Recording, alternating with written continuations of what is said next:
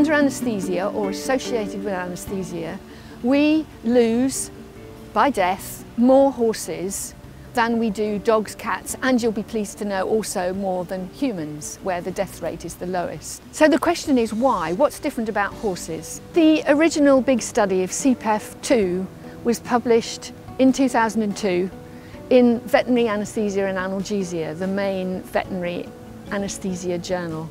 And that reported a death rate in healthy horses undergoing surgery of nearly 1%.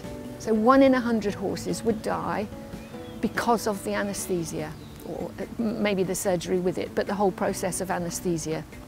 So CEPEF-4 is the new version of that data collection to see what has changed in that 20 years in between.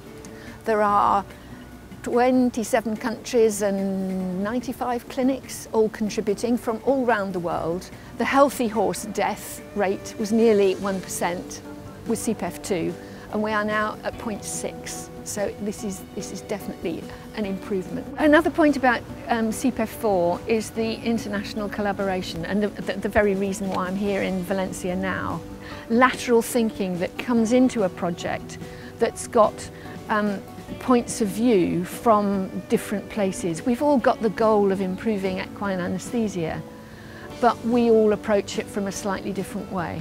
So I think that we should be trying to have a system that we use the model that we've got, the method that we've got to generate CEPEF-5 data, CEPEF-6 data and so on, in order to continue to improve the quality and the safety of equine anaesthesia and to use it for teaching.